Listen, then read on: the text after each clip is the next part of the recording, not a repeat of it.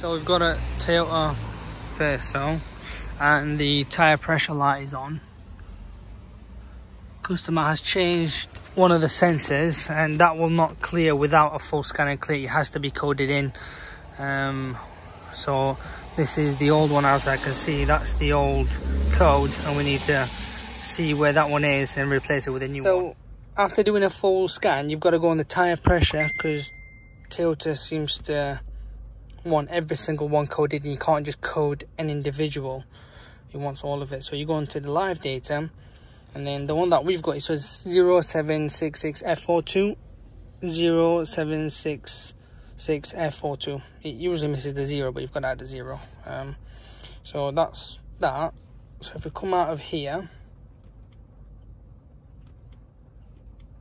and then go into hot functions and then tyre pressure monitor, and then once it loads up, ID registration.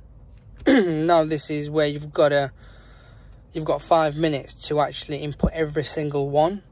So I'm gonna dig in as soon as it goes. There we are. Here it is. Next. And this is, it's just giving you a warning. Say 5 minutes. You've got to register every single one. So I've done each one. This is the last one, to be fair. So I'm gonna update you as we go along.